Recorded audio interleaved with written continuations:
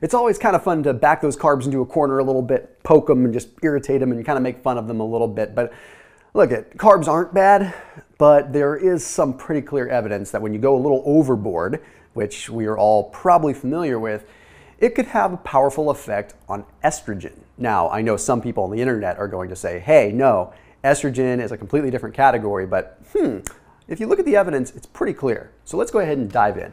Hey, I do want to make sure after this video you check out Thrive Market. They are an online membership-based grocery store, and they are super convenient when it comes down to just getting the foods that you want in that better for you category. So whether you are looking at keto, fasting, paleo, gluten-free, you can get your groceries delivered to your doorstep. And a lot of times it's more economical than going to the grocery store. So my pantry is more or less all Thrive Market stuff now. It's like they just deliver it to my doorstep. So I don't go to the grocery store for my pantry goods. I go to the grocery store for my meat, for my dairy, for things like that. I allow Thrive to do the rest. So there's a link down below for you to check them out. And if you're a subscriber to my channel or a viewer of my videos, there's a special link that allows you to get a free gift when you try out Thrive Market with that link. So check them out after this video. And a big thank you to them for their continued support. So for this to make sense, it involves a little bit of a transport explanation on how glucose gets into our muscle. But there's another piece we also have to look at. Glucose can do a couple of different things. It triggers an insulin response, right?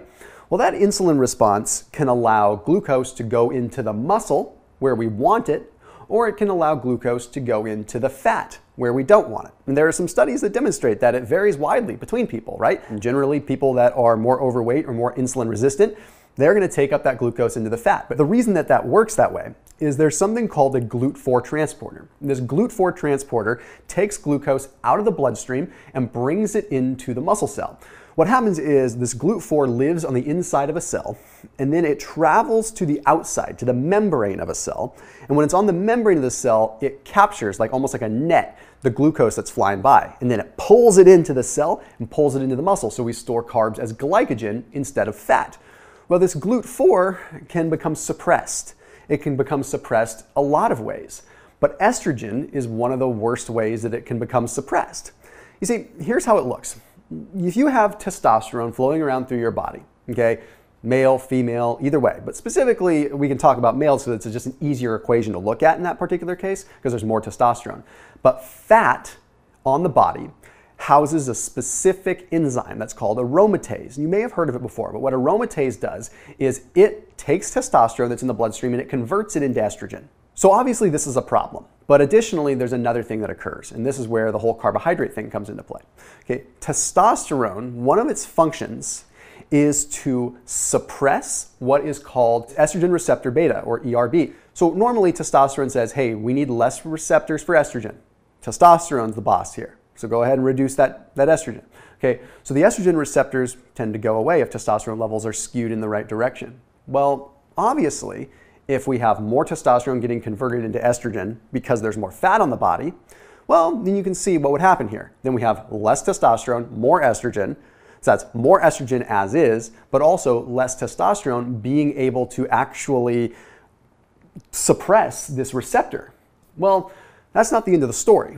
Once we have overactive estrogen receptors, we run into a serious problem. Overactive estrogen receptors suppress GLUT4 transport. They directly affect how GLUT4 grabs glucose in. So once the estrogen receptors are more dominant, then suddenly GLUT4 doesn't like to travel to the surface of the cell anymore. It's like it becomes lazy. And when it doesn't travel to the surface of the cell, guess what? We're not taking glucose into the muscle. We start becoming, you guessed it, insulin resistant, which means that if we have insulin resistant muscles, the glucose needs to go somewhere. It's either going to stay elevated or it's going to go into the fat tissue. Well, then what happens? Well, yeah, then we can gain more fat. And when we gain more fat, what do we have? We have more of that aromatase enzyme. And what does that aromatase enzyme do? Convert testosterone into estrogen. Oh my gosh, then we're back to square one again. And it's a vicious cycle. So how the heck do we disrupt this? Because it is a vicious cycle. Well, one of the only ways that you can disrupt it is to plummet your insulin levels for a little bit. You have to be able to give your body a break. So much in the way of all the carbohydrates we are consuming, we are becoming insulin resistant, which is triggering this process to start in the first place. So I'm not saying that carbs are responsible for us all being fat. They were definitely responsible for me being overweight. I was 300 pounds before, and I am not going to lie to you, carbohydrates were a huge part of it for me, but that doesn't mean that carbohydrates are automatically demonized and automatically the enemy. Not at all. Okay, I don't look at the world like that. But I will say that our overconsumption of them and our overdependency on them, but more importantly, never taking a break between our meals and having chronically high levels of insulin.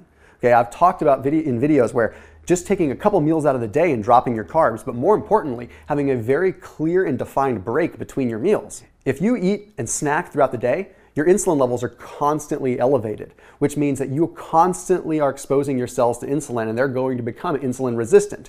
And when they constantly are exposed to insulin and becoming insulin resistant, then guess what? Then you start storing fat because you never have an opportunity to activate glucagon-like peptide 1 or glucagon in general, okay, which is going to allow you to release fat. My point with all of this is estrogen has a huge impact on how much fat we gain, and estrogen therefore has an impact on how much carbohydrate we can store into the muscle where we actually want it. We need a pattern interrupt. So a 3-step process for you in order of ease, okay? First step, try taking one meal out of the day where you cut carbs out, period, okay? Just do that. Step 2, a little bit more advanced, very clear lines between your meals. Breakfast, lunch, dinner with zero snacking, 0 calories coming in between. What this does is allows your insulin levels to drop for a little bit and glucagon levels to come up, allows you to restore some of that insulin sensitivity. The third level, which is a little bit more complicated or at least more advanced, is doing intermittent fasting 2 to 3 days per week.